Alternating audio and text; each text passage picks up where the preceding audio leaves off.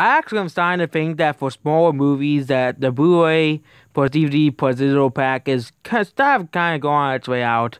Of course, I like to make fun of Disney for doing that because that's how Disney. Because movies like Endgame shouldn't get that treatment, but now even smaller companies are starting to do it. The way back, a Ben Affleck movie is. Ben Affleck is the reason I'm not watching this movie. It's also about sports, the most boring subject in the entire world to me.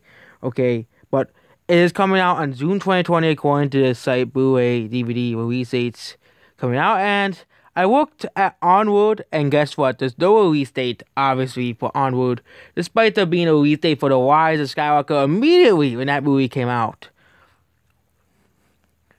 Immediately when that movie came out on Blu-ray and DVD. Also, the movie Emma comes out wide release. But we'll get Onward. It says there's no release date for Onward. There probably will be some soon. A release date soon, hopefully. Because that's the only big movie. And there isn't really anything big besides A Quiet Place. I think no one will be really caring about A Quiet Place. Simply because it's a horror movie and people don't buy horror movies on Blu-ray. They just wait for it to come out on streaming. I don't understand this year's in the obsession of horror movies. But, yeah. The Way Back has a release date. And that's basically it. Goodbye.